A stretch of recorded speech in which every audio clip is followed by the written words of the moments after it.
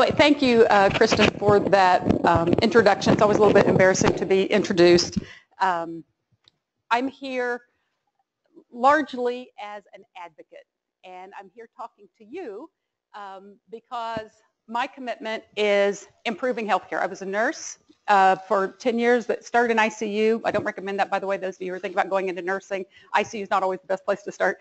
A year of ICU, several years of ER nursing. I was out on the floor. I've worked in behavioral health, and I was one of those people on whom technology was foisted, that I had played no role in selecting the technologies that were used, complained, was frustrated about it, right? One of those people that gets on all of yours nerves, right, when you're trying to implement technology. And so, but I also became very interested in change. So I went back to graduate school. My degree is actually in organization behavior, but it was from MIT during the tech boom. So it just so happened every company who came to the MIT management department looking for help with anything and offering themselves as a research site, they were doing something with technology. So I ended up spending about 15 years outside healthcare doing research in the automotive industry, on a deep water oil platform, high tech. I've been in Cisco and Sun as they were playing with new technologies. And so my research background was all around how people use technology and why, how the same technology crafted exactly the same is used very differently, not only in different organizations, but in different departments in the same organization, and sometimes by people who sit on two opposite sides of a partition of a cubicle, right? And so understanding why that happens, how that happens, and watching leaders while they're trying to introduce new technologies and being frustrated, right? The old refrain is, oh, those people just don't like to change. But I had been one of those people, right? And appreciated that sometimes the way the technology gets introduced and often the quality of the technology itself is at stake. So this presentation, my collaborator is Shannon Halgren. She's a human factors scientist. Her degree's from Rice, but she's now based in Boulder, Colorado. About 6 years ago, she and I were introduced by a mutual acquaintance. She was doing a project in the OR. Again, I'd been out of healthcare for a while at this point. But she needed somebody with clinical experience to go into the OR, deck out in scrubs, and really understand these people's workflow for a new product that was being developed. And so it's got ethnographic research for those of you who do that. So I was doing that and I realized, one, I'm home. Healthcare is really all I cared about. And so since then I've been focusing only on the healthcare industry. But also Shannon and I discovered that we were good collaborators, and we've done a series of projects together since. And what you're going to see today is the culmination of that 6 years or so of work on a variety of devices and both IT kind of interfaces as well as physical devices that often have an electronic interface component. And this started, I guess, in about 2013 that we put our heads together and said, you know, something's different about healthcare. Because she does projects for, you know, Apple, Netflix, et cetera, but she also does devices. So her practice is split about half and half between healthcare and other industries. And she had designed a product for a client and used all the rules, all the design rules, made it cool, et cetera, right? That in the design community, that would have been like, oh man, that's great. That's really good. And she went to her healthcare client and they're like, no, you got to get rid of all the cool stuff and make it ugly, you know, in her perspective, ugly. So we started talking about what is it, right, that's different about healthcare. And anyway, so this project came out of that. That's just sort of your background. And so when vendors come to you who don't have healthcare experience, they don't have enough clinical representation on their design team, that kind of stuff, they run into some of these problems. And my goal, our goal in creating this presentation and this particular version of it for this audience is to help you be savvier, harder, tougher, consumers, right, customers, when it comes to the procurement process if you're out there in the facility. If you're representing a vendor, our goal is that you can come from this and have, you know, there are lots and lots of criteria for design, and I'll go into that in more detail. So you'll come out of this with like a short list that you can write on the back of an envelope that you can use with, if you're a startup and you're working on a product, you can say, does it meet these criteria? Okay, and so the ultimate goal is that together we're all making healthcare work better. So I need a clicker. Let's get going. We're going to start with some common approaches to tech procurement used in hospitals today and talk about why those sometimes don't get you the results that you expect. Then why usability matters and why usability should be part of the procurement conversation. We're going to take a peek into the life of an ICU nurse. Just, one of the things that we do find is that vendors often have a chief medical officer. They have a couple docs on the board, but they don't really have a sense of what it's like to be at the bedside for nurses, respiratory therapists, lab technicians, the full range of people who end up using a technology. And so we're going to take a peek, and just for HIPAA and all sorts of other reasons, right? We're often not in the room as an IT specialist. We're out in the hall. So this will give you a chance to take a peek inside the room. Then we're going to understand what the connection is between that, we'll go backwards, between what we see in the room and this concept called cognitive load from psychology, which we'll unpack when we get there. And then finally, actually the bulk of the presentation, then we'll be talking about these design principles. So let's talk about some common tech procurement processes, right? So over on the left, we need a new EHR. And where the EHR is there, that can be a blank, right? It can be a new analytics program, as Kristen was saying at the beginning. It can be a new portal, new clinical decision support, whatever it is that you're shopping for. Oops, there we go. Several possible approaches. Initially, you assign it to IT, right? So let's say 5-10 years ago in healthcare, be like, that's technology. We don't know anything about technology. Get IT. Tell IT to choose the thing, implement it for us, tell us what to do, right? The clinical people just didn't want to have a big part of it until often it was too late in the game. Other industries learned this same lesson, right? As an industry, I think that we've become more sophisticated, and so we now know demos, right? So we need more stakeholders in. And is John Mason here? I'm not seeing John. He told me that this was a process that they had used when he was at St. David's. So they get all the stakeholders, the chief nursing officer, chief financial officer. So you've got some chief people, you've got some director and mid-level management people. They all are in a big room. They've got a list of criteria. And then these vendors, like 3 or 4 in a day, come in and present. And then they rate the criteria. And then they have the next vendor, right? Great. So that's more sophisticated. You've got more stakeholders, but you still don't have the users, and you're still sitting in a conference room like this, right? And you're watching a pro do the presentations. Next step, road trip, right? So this is one that I've seen. A bunch of doctors and managers may go out to a number of facilities, and they'll see the technology in use in site. And they'll say, how's it going for you? What do you like? What problems have you had? So it gets them closer to the point of use, but we'll talk about some limitations of that. And then finally, tech fair is another approach. So this is often, they get permission from 1 or 2 vendors to set up a table in the cafeteria. And as employees are going to and from lunch, they have them stop and say, hey, try this out. Tell me which one you like. And they have a little survey there. So that's common approaches. Oops, I think I have a point here maybe. There we go. Features that you're going, criteria features, cost, compatibility, that's usually the big concern of the IT community. And then there might be this notion of usability, which is usually more along the lines of, what do you like? Did you like this one or that one? Right? It's not very formalized. So you go to all this trouble, and still somehow you end up with angry doctors. Right? Angry doctors, angry nurses, frustrated people, you're having attrition, the morale's down, absentee rates are up. And we say, doctors and nurses hate to change. You know those people. They just hate to change. They'll get over it. The technology's great. But maybe there's another reason, right? And my argument is that it's poor usability. What does that mean? Some of the common things, difficult to read. Small font, gray font on a white background, strange fonts, inconsistent fonts. Related fields are not grouped together. So one of the big EHRs that I participated as a trainer for them, they will let them remain nameless, but they have a tab at the top that says medications. There's a tab on the left side that says medications. And the main form where the medical assistant or nurse is entering information, like when you go into the doctor's office, there's a section that says medications. For the love of God, don't do that, right? It's out there, it's in use, but that's the kind of thing that causes people's eyes to cross. Numbers are shown without labels or units of measure. So you'll have the field for a weight, but you won't know if it's kilograms or pounds. There will be a number slash and another number, and you're supposed to know that that's weight and body mass index. Great that everybody maybe knows that initially in training, but it still requires the user to be computing that and thinking that all the time, right? They're having to keep up with all that information. Inconsistent use of color. Yellow can highlight something important on one screen. Then you change screens and it's a sign of danger, and then you change screens and it's a sign of something new.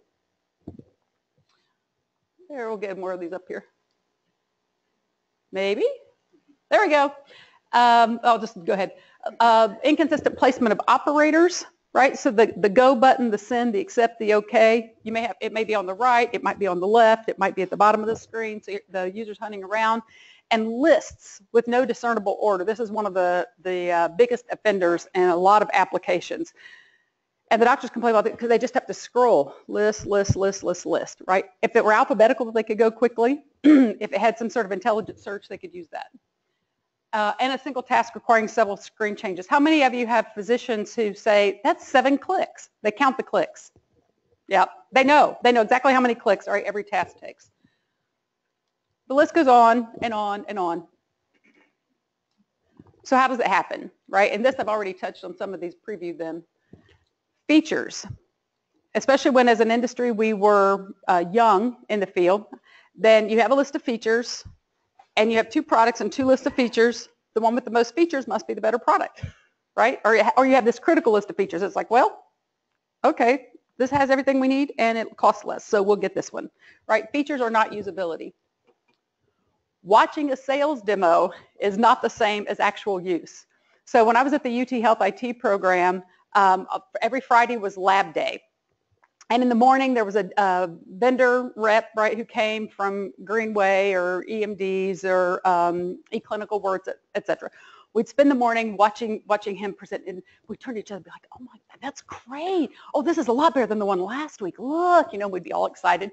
We spent the afternoon in the lab entering patient information ourselves. And we were given 2, how many students do we have here? Do we have students from UT today? Okay, our rep, good. So you get these 2 profiles, right? A simple patient and a complex patient, and your job, your lab assignment is to get that information into the EHR and to look up a few things while you're there. We spent the afternoon, it would take us like 4 hours, right, to do 2 patients or something. And it's like, wait a minute, where's that thing? How did they click? I remember the screen looked like. So this whole notion of having a pro rep who does nothing but demos day after day after day as part of their sales, that's not the same thing as having your own people use the technology. Asking others about their experience is also not the same as actual use in your facility. Products get customized. Right, so the instance of the product that you're seeing in use when you go on your road trip may not be the one that you end up using yourself. And because of the way healthcare has developed and because technology has not been widespread, there's still a lot of very local definitions and processes, that kind of thing. And so just because the interface makes sense to their staff doesn't mean it's going to make sense to your staff. And then finally, options are still limited. So if you are a Seton, an HCA, Kaiser built their own. Are they implementing, Kaiser, are they still on their own, or do they go with Epic or something? They did finally go with Epic, okay.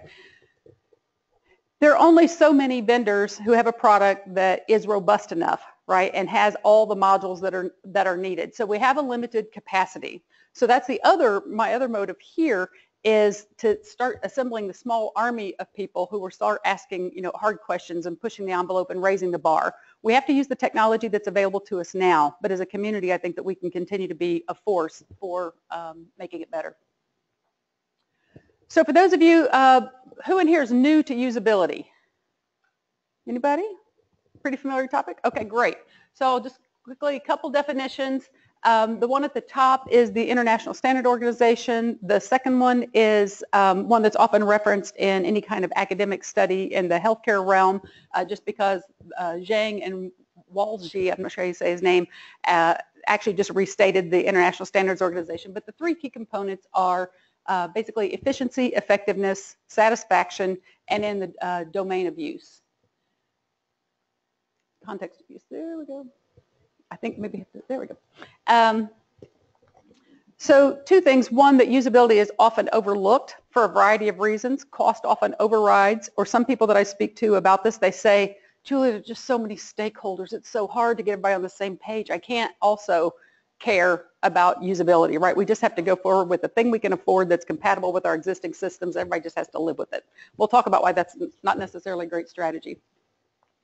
But for now, again, to help you appreciate the importance of usability and what it really means in context, we're going to focus on the context of use. And we're going to do that by, there we go, visiting our friend Rook. Let me get out of your way.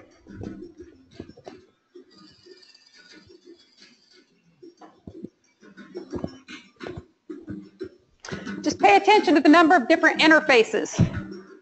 She interacts with analog, digital.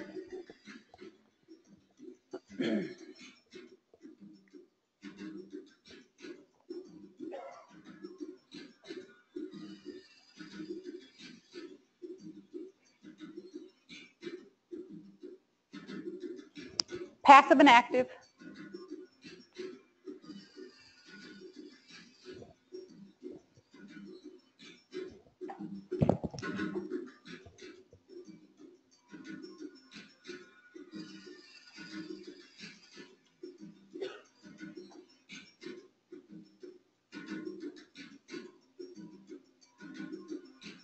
The sheer amount of equipment.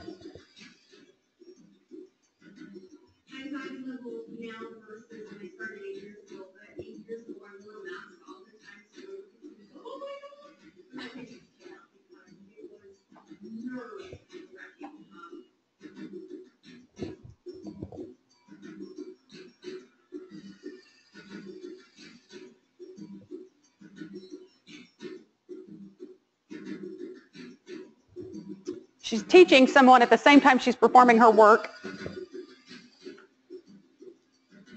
This is routine in healthcare. That's how all nurses get trained.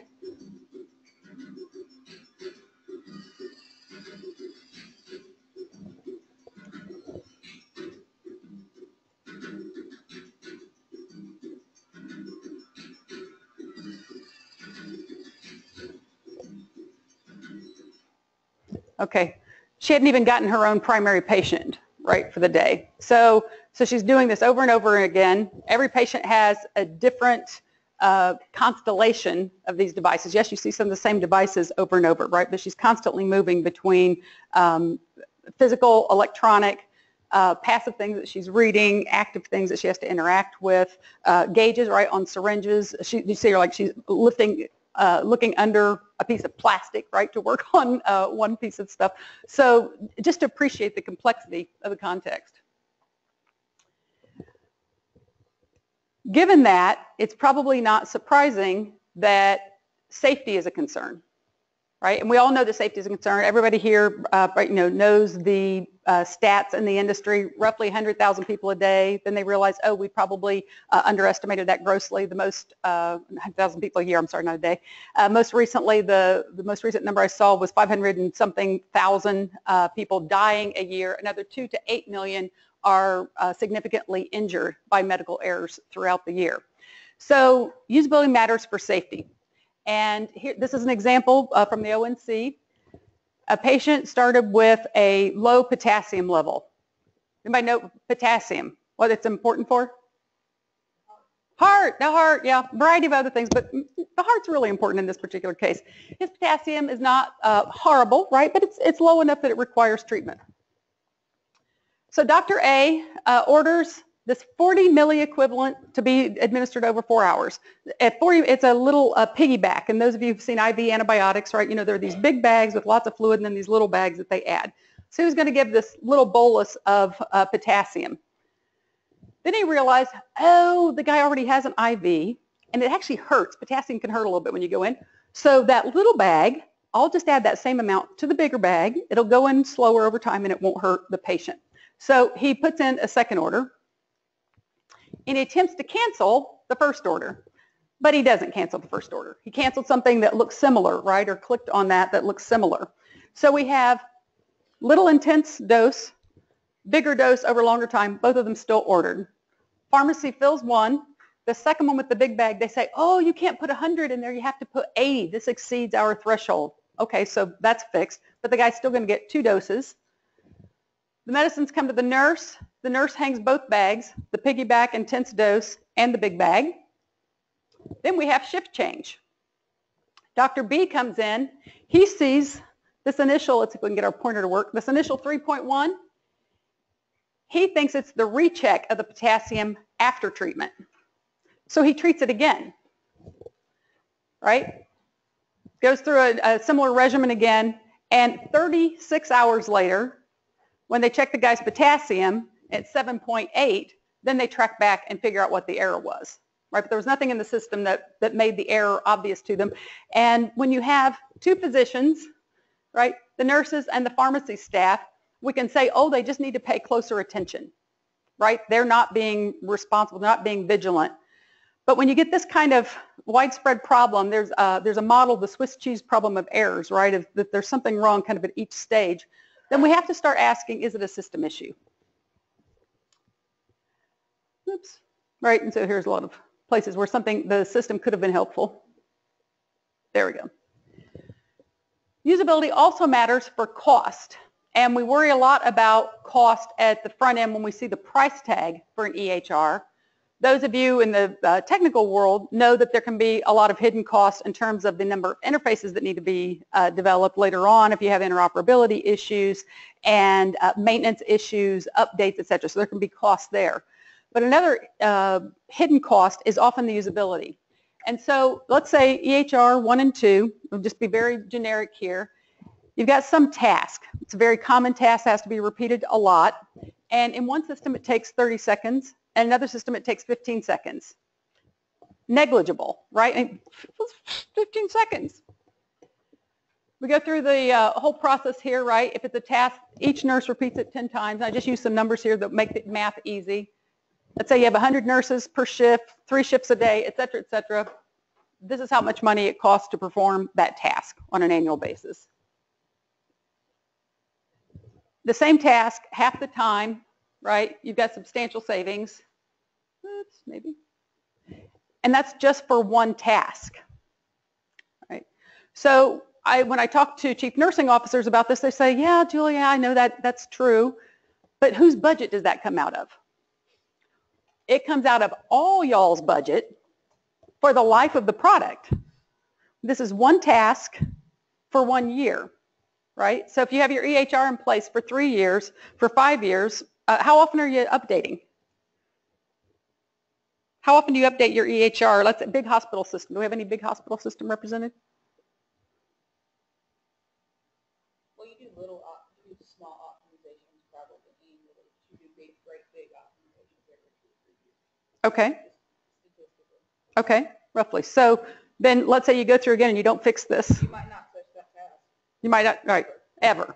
Right? I know St. Dee's HCA, right, they've been on Meditech for forever, right? And there are probably a lot of really basic things that haven't changed. And finally, there was laughter. Finally, usability matters for quality. And you don't have to raise your hands because then you'd have to like turn somebody in. But we all know that because of ambiguous labeling, too many fields, any kind of confusion, docs in particular, but docs and nurses both, anybody who uses the system is burying all sorts of information in free text fields, right? If they can't find the right field easily, if it's not operating well, if it requires extra clicks to put the units in after they put the thing, they'll just bury it in free text. You'd think I'd figure this out, wouldn't you? Then you end up with skewed data, right? Because the data that is used for your quality reporting, that gets pulled from the discrete fields. Erroneous scoring and reporting, lost reimbursement, yada, yada, right? So if you've got poor usability and staff are also being told they can't have overtime, right? And they have to make some choices, there will be workarounds. They will cut corners. Their license is at risk if they cut corners on the clinical side, although some corners get cut there as well. But they're doing their best to take care of patients and get out on time. They're going to do whatever they can, right? Whatever's fast, whatever works. So let's go back to Rook. These are some stills from that and talk about the context and why this is important in terms of translating what we can understand about the context into principles of usability. I mentioned several of these things as we went through. Frequent interruptions, right? A lot of task switching. She's talking to a coworker, she's taking care of the patient, she's teaching someone, she's interacting with the interface, she's interacting with a different interface. That's happening all the time.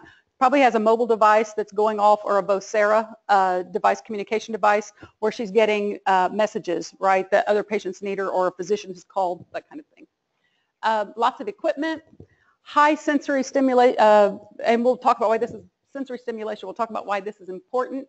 We tend to think in a lot of usability studies that are just done in the lab where the focus is on the device. It's just how usable this particular device is. We often don't appreciate that it's being used in an environment that is loud, where the lighting's poor, where someone's having to reach overhead, right? So there's a lot of other factors. I hope that's not my own phone. I probably, I've done that before. That's right. The physical complexity, and then training during tasks. We talked about those things. So whoops, let's go back. All that stuff, right, which if we're just kind of looking at it, we might say it's just a really messy environment. But psychologists, what they see when they look at that is cognitive load. And the technical analog for y'all is RAM, right? So if you have too many applications open, you know, if your machine starts to drag, like I got to start closing some things, right? I'm taxing the system. It can't do that anymore. Even if your hard drive, right, kind of gets too full at a certain point, just it's not going to interact as well with your RAM. It's stuff that's needing to be saved. It's going to slow you down. The same thing is true of people, right? So this notion of cognitive load is our short-term memory, the operating memory that is interacting all the time, taking in information, processing it quickly, making decisions, deciding what does and doesn't go into long-term memory, relating it to things that it's seen before. And psychologists differentiate 3 different kinds of cognitive load, or you might think of it as levels as well. And the first is the intrinsic load. That's what I was talking about, where you just focus on the device itself. How easy or difficult is it to operate, right? If we were testing EHRs in a lab, or like they do at the program with the students, you know, use this. Is it easy or difficult? That kind of thing. So that's just it in isolation. Here are some examples, starting at IV, using a defibrillator, robotic surgery. The second thing is the extrinsic load, and this is where the stimulation in the environment becomes very important. So distractions, if you're having to keep mental notes of things, right? Some facilities have bedside computers, other facilities don't. So the nurses are either dumping that information on a piece of paper, their brain in their pocket, right? Or they're carrying it in their head until they can get to a computer. And one of the studies that we did, the nurses were very excited about a technology that we were working with that would give them kind of a backdoor access to computers, because they say, we're always having to fight with the residents, right? There's never a computer available when I need it. So in that environment, you know, nurses are probably carrying a lot of information. And then conversation, right? Conversing with the patient, conversing with the patient's family, conversing with the doctor or with the coworker. And then finally, the germane load.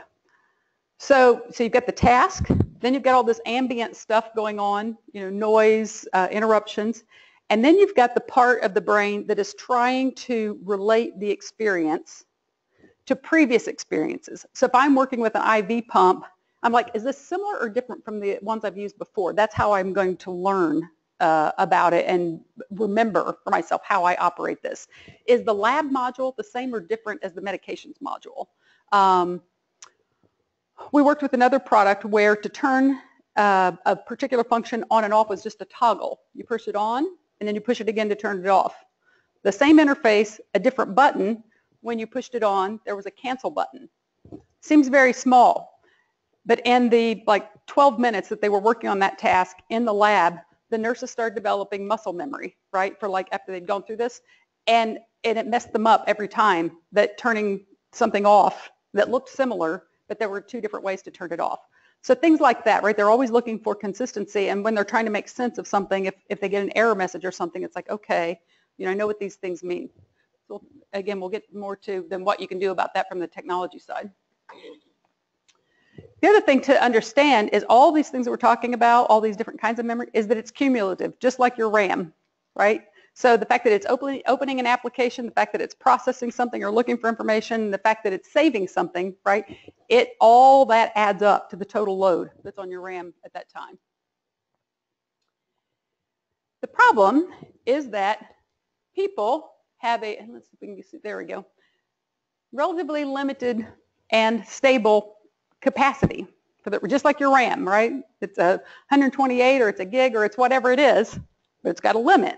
And we do too, and we vary from person to person.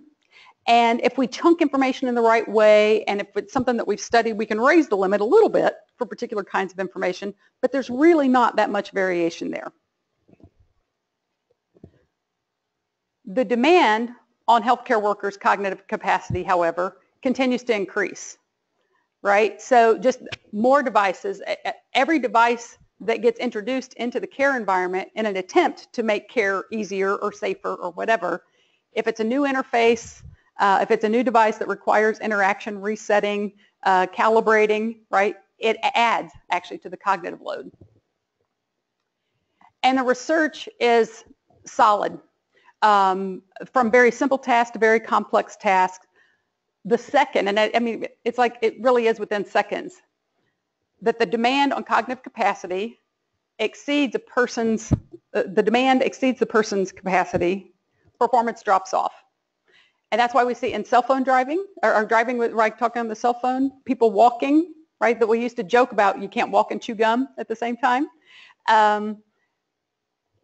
They've done it with simple tasks that they do in the psych lab, studies where they're writing something. They have them write the same thing over and over, and then they add some other task or tapping with their finger, right? From that level on, performance will decline when you pass this threshold. Poor usability taxes the capacity, right? It adds to the load of what the person is having to deal with. So distractions. For instance, alerts. If I'm entering vital signs or if I'm entering medications or if I'm entering allergies, but alerts fire about something other than what I'm working on right then, it's not helpful to me, right? It's a distraction. I'm like, okay, well, oh yeah, I'm working on medicines, but oh, there's something going on here with the, with the vital signs. If you're in ICU and it's life-threatening, you want it to happen whenever, whenever it happens, but you really want to keep that to a minimum, have it be emergency situations. If the information sequence is out of order for what the practitioner, how the practitioner operates. And the challenge with this is that no two practitioners operate exactly the same. But there are some in nursing education, in physician education. I haven't gone through respiratory education, but I'm sure it's the same thing there. There are some basic frameworks that are used to organize how they assess the patient, how they decide what intervention is needed, right? Whether it's a head to toe, whether it's subjective, objective assessment and plan, the SOAP framework that physicians were trained on for eons, right? So whatever that framework is, if the technology doesn't reflect that and mirror that back, the person is, who's been trained is operating in one way, and then they're having to disassemble the information that they've taken in and re-enter it in a different way. Memory load, we've mentioned like the nurse carrying stuff in her head while he or she goes and finds a computer terminal. Even screen switching, this is one of the reasons that screen switching is so frustrating. You have a lab, you want to look up another lab. If a window can pop up and so the information you were working with to begin with was there, and the other relevant information you need can come up and they can stay side by side, great, right? They often don't count those clicks in the same way as they count if every time they click it changes a page and you're having to hold the information in their head while you get to the next page and remember what you're looking for, right? I know how many times I've heard people, oh, now I forget what I was looking for, right? So they go back to their note, wherever they were, it's like, oh yeah, I was looking for the potassium. And then any kind of extra processing, and we'll look at some screens for this, right? So any kind of inconsistency that requires them to continually think about how the interface works. The good news, right, is that health IT can be a drain and a challenge in all aspects of cognitive load, but it can also be an aid. And hopefully you'll walk away from here with some sense of how to make it better. So the 6 principles that Kristen mentioned at the beginning that can help reduce cognitive load are on the screen. And they correspond, but the reason, part of why we went through the cognitive load framework is just so you can appreciate how they plug in, and there's an evidence base for how we came up with these principles. Those of you, I don't see Greg, Lydell, Hayden, those are some other usability practitioners in town, and if they were going to evaluate your product, they'd have a list of like 14 criteria. There's a standard list that we evaluate devices by. But many of them can fall under these, and we think most of us can't remember 14, but we can remember 6.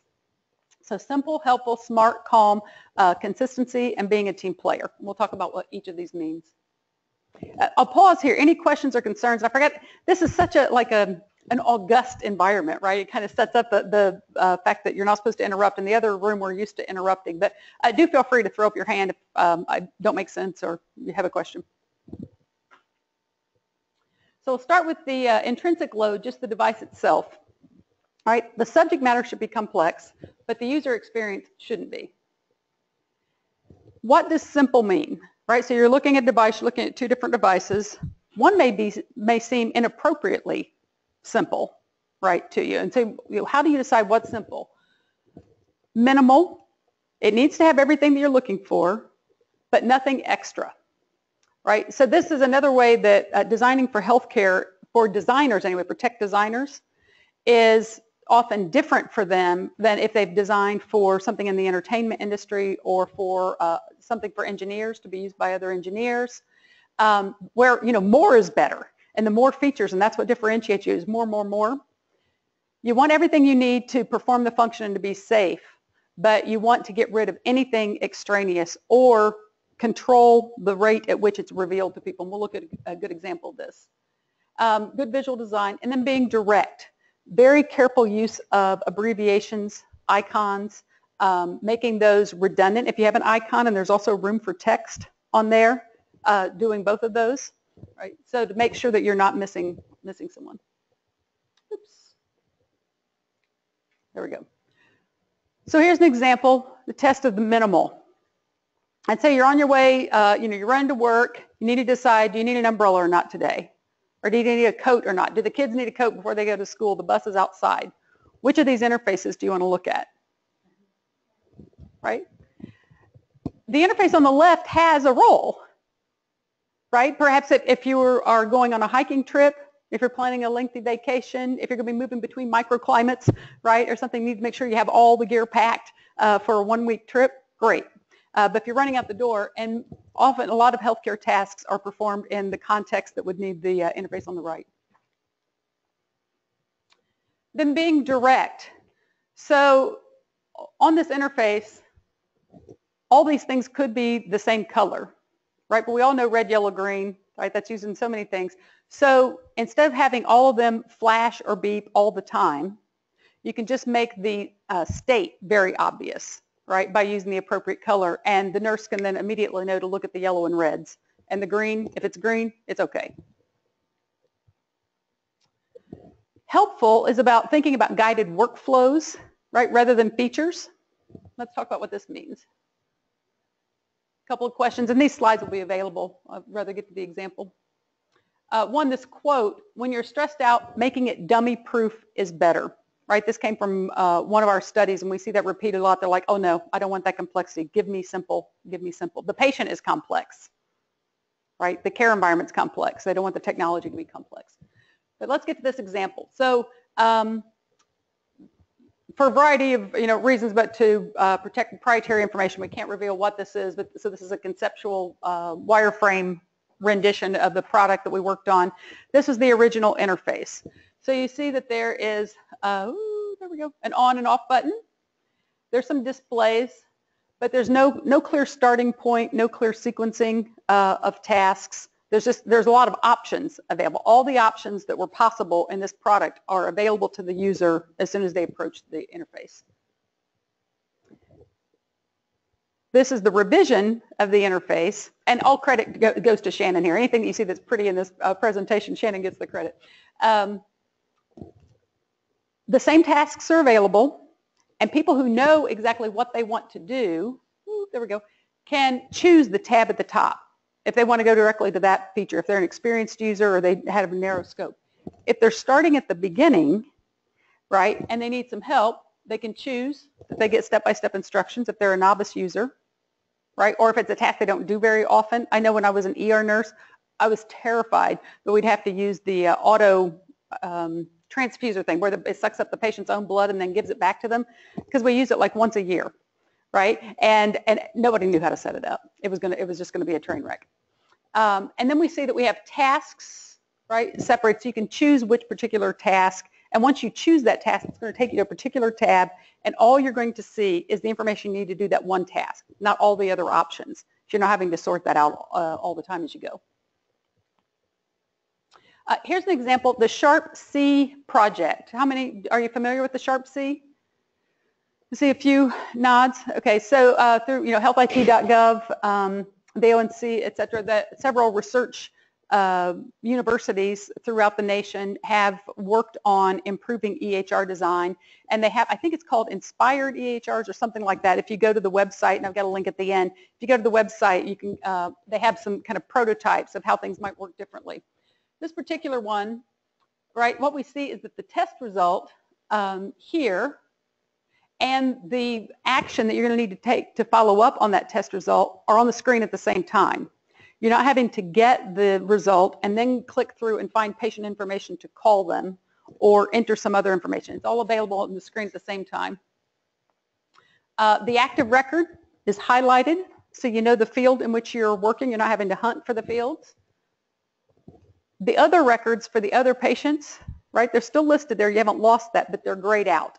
So it's very clear, because one of the most common errors, right, is documenting on the wrong patient's chart. Sometimes that's not discovered, right, until much later, right, until another error is made, a lab order is made, or some kind of diagnostic error is made. And I think I've got one more on there. There we go. And the patient name being prominent, right, again, to prevent that very common error. It's like slow motion. There we go.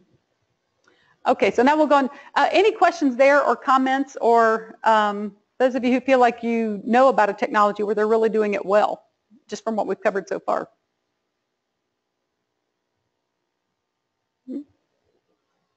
Yeah, I'll just call on you every once in a while to keep you awake. So now SMART. So this is the extrinsic load, right? How to keep the technology from adding too much to the person's load. So here's an example from automotive. Newer cars. How many of you have a backup camera or some kind of a AV? Yeah, a handful of those, right? I don't have one, but my husband's car and some friend's car, they have a screen over here to the right, and we're backing up. And I'm like, well, that's all very groovy, except you're having to like look down at that, and it's like, what about what's happening to the front, of your car while you're focused on the screen going backwards? This, you'll notice, it's putting it up in where hopefully the driver should be looking most of the time, right? Some direction information. So you want to be a natural extension of the user and of the task. Let's look at some additional examples. There we go. So back to our safety example with the potassium before, right? There are a number of times when the system could have been smart and provided support. And I know this is a tough balance, because we're also trying to stay away from alert fatigue, right? And we know that the doctors have memorized usually where all the alerts come up, and they just cancel them out, right? Alert override is one of the big problems. But if the messages were helpful, right, and came up at a particular time and told you exactly what the problem was, you can recognize the patient already has fluid, so he wouldn't have written that first order, or if he just chose potassium, there could have been an alert there. There we go. Recognizing the unsafe levels, that there were 2 orders, right, throughout. So everywhere we have one of these red things, right, you can imagine that the system could have provided some kind of support. Second thing about the extrinsic, to decrease the extrinsic load, and again, that's all the stuff about interruptions, distractions, noise, right, is to be calm. So being thoughtful about your use of color. And you notice even in this presentation, maybe that's what has everybody so relaxed, right? We intentionally chose kind of a very zen, right, color palette. That's important, because you want, we'll get to that, but want emergency kinds of things to show up, right? But otherwise, you don't want to be taxing the person. Format, ample white space, right? Fonts that aren't busy, that you don't have to focus on to read, where it's obvious, and where the size and the clarity.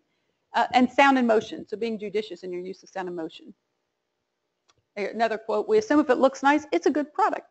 So they do notice that, right? If it looks clunky, if it looks old, if it looks like it's going to be complicated, if it's small font, they're immediately like, oh, no, this is going to be hard. This is going to be trouble.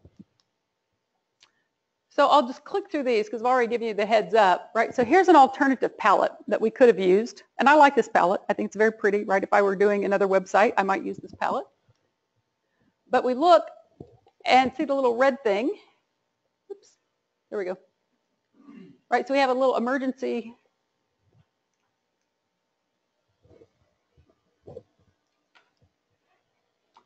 When you see the emergency here alert, right, if that were on some screen, on this palette versus, well, the brighter palette, right, it's just, so if the palette itself is noisy, then when you actually want them to pay attention to something, it's not going to pop out as easily.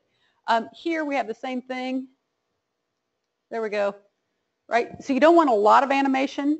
If you do have animation, you want it to be purposeful. I'm sorry, this thing and I are just going to fight, apparently. There we go.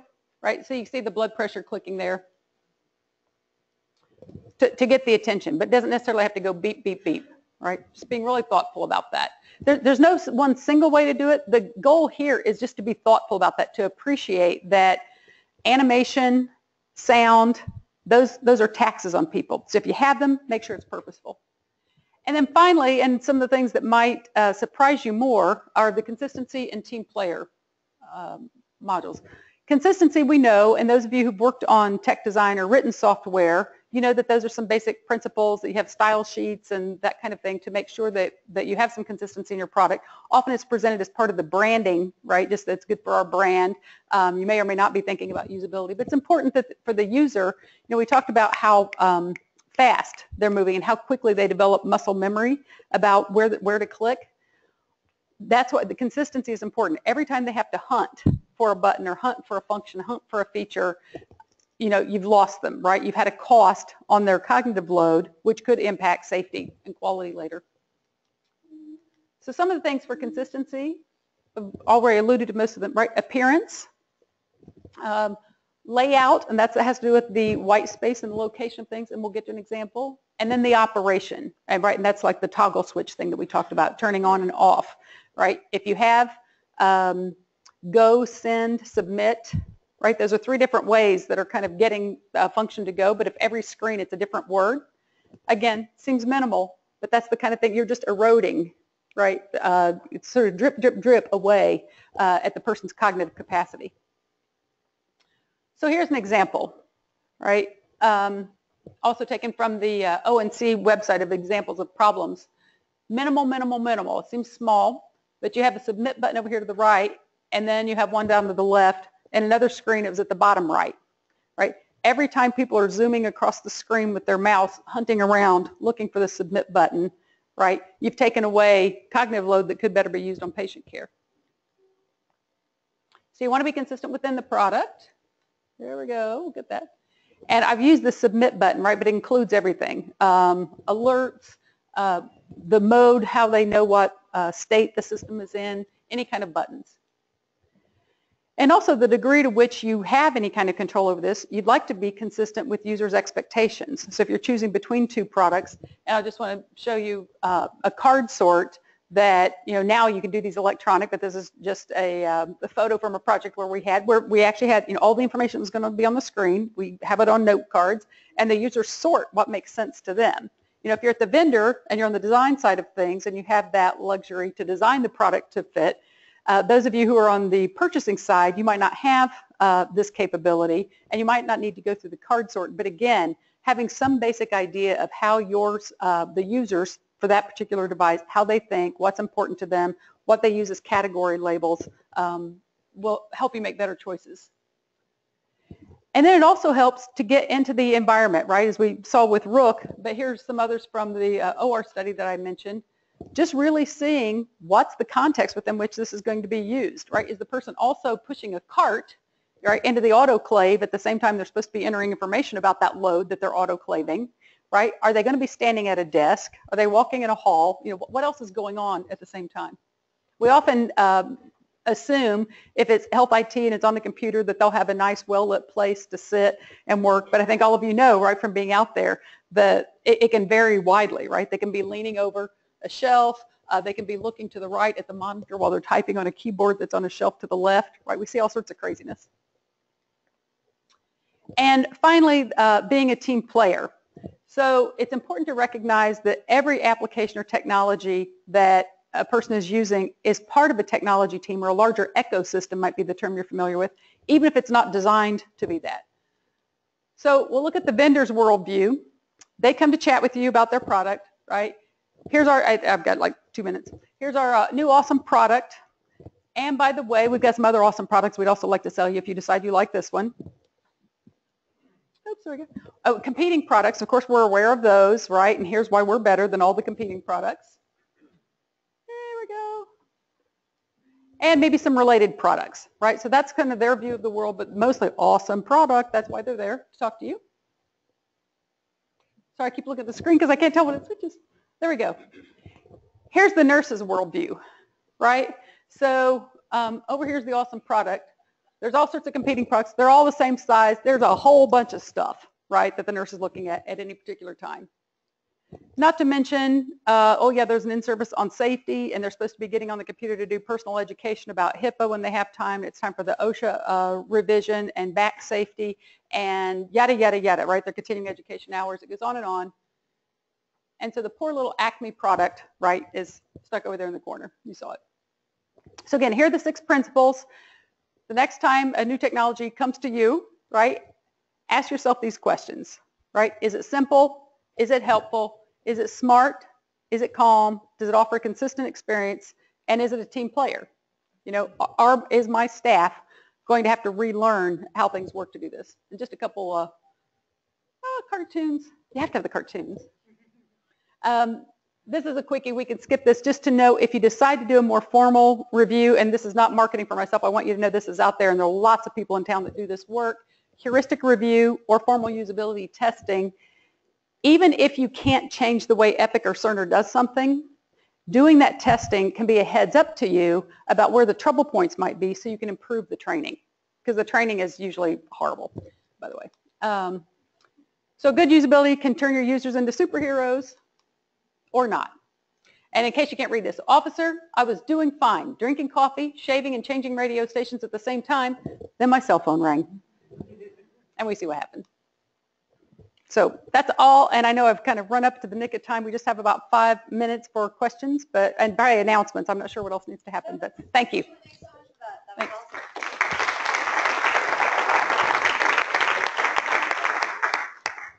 If you want to know more, a number of resources and healthit.gov as well. Yeah. You had a good presentation. I wonder if you could comment on how the 80/20 rule fits into the most educations of products only teach 20% of the product to get the job done, and there's still 80% left in the product that people are using. Can you comment on that, how that affects usability?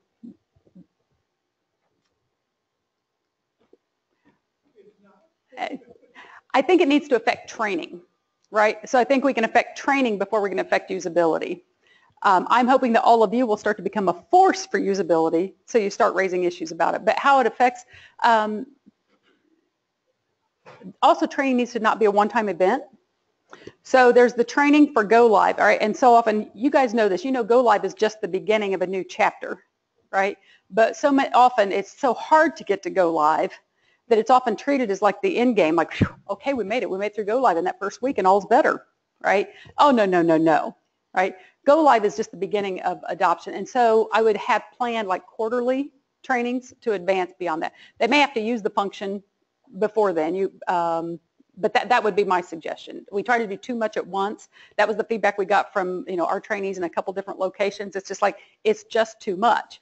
So either start providing training earlier with opportunities to practice, right? Because if you do the training and then they don't practice, that's lost. So training and practice, but then refresher trainings afterwards where then you add, okay, great, now you know how to do this. Now let's add. Does that help at all? I don't, it doesn't change the usability of the device, but.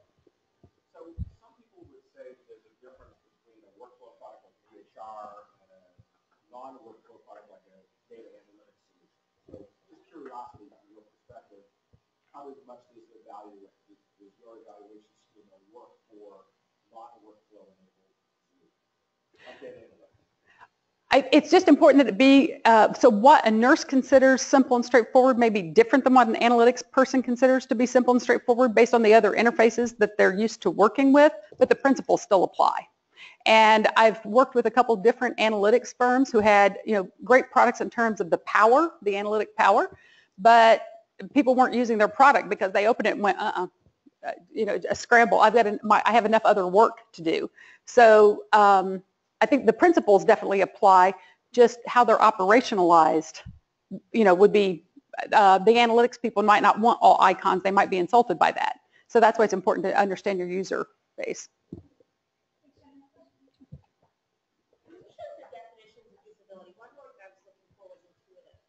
It wasn't there. And do you think that good product design is intuitive that minimizes the need for extensive training? That's the ideal. I think that in our current context, we know that we're sort of stuck with training, but how many of you read all the instructions for your consumer devices? Pull that sucker out of the box and go, right? And then when you run into trouble, then you go to the instructions like, oh, there must be something in here, maybe, right, that tells me how to do this. So intuitive, and that's what they were trying to get at with the efficiency, effectiveness. If it's intuitive, then they're faster at doing it. They make fewer mistakes, and they feel better when they got done, right? That they feel like they had a clear beginning, end, and that they accomplished their task. If it's intuitive, you get the result. Learnable, other people will say, well, it's very learnable technology, and there may be some that I think most EHRs where it's sufficiently complex that, yes, there may be some learning, but it should be consistent enough so that if I use it today, it's easy to retain that and apply it to every other screen I'm going to see. Right? So if I learn this one task or how this operates, it should help me with the rest of the product. But the goal is intuitive. Apple, the Fitbit, and Garmin, Shannon and I just finished a study on one of these that we funded ourselves because often we can't use pictures, right, of the products that we're working on. And Garmin had more features. They cost about the same. Users preferred the Fitbit, hands up. We were having them look at the data interface. So after you use it and then you're looking at your numbers, hands down, it was all out the interface because it was intuitive, and they'd say, oh, I know I can see this is different than that. Yeah, I hope. One more question. Yeah, I'll make it quick. So when you talk about how different doctors and nurses just got fed up with trying new software, new applications, whatever it may be, and give up and stick with what they have, and you said that that's bad eventually. Do you find it bad because they just continue to get in that constant flow of using legacy applications that don't allow them to grow or maybe be more innovative with what they're looking to do there locally? Oh, I don't know that I said that it's, I don't remember saying that's bad, so it's interesting. It's interesting feedback. But that's all right. You said something where that can't be good, and I'll explain why later, and I didn't know if I heard it. Oh. I could probably point out the slide to you afterwards. Okay, yeah. Let's come back. Excuse me, I just destroyed the pointer. We can come back to that. But That's a good segue to the fact that we have these online. You should be able to go and see these presentations okay, online. lovely. I'm gonna recommend that my company. I'll try to watch this because I think it's been a great presentation. Okay, well, thank you. Any more final comments? I'm around. I just want to make a quick plug one more time for the happy hour at the Grove. I want to let all of you know that the HIMSS chapter is providing heavy appetizers. It's at the Grove downtown. There are 3 Groves, so just wanted to make sure you all know it's the Grove downtown. Barton Springs? 6th Street. Downtown. Okay, got it. And I've got confirmation from senior leadership within the Seats of the Dell Medical School, HCA, and Hill Country Memorial, that they're all going to be at our happy hour. Personally promised to show up. So I know a lot of you in the vendor community like to have access to them. I just want you to know that they will be at our happy hour. Perfect. That information's on the sheet, so don't forget to do your evaluation, and you can tear off the topic you want to keep that information. And also don't forget to look at the WANA board up here. It's a new networking event we're trying to do to help good. people interacting. So I just wanted to clarify what you said. So my usability, do I have to go search online to find this presentation? Get a little link to it, right? Like, It's on the Austin HIMSS chapter website. okay, so I have to go to the website, and then is it going to be easy for me to find? We're new to our chapter, so I just want to be sure. Okay. That would be great. But yes, it'll be on our website. If you go to the event section, you scroll down, there's a section that says past events. You should be able to click on the recording there. Thank you. No, thank you. Oh, thanks.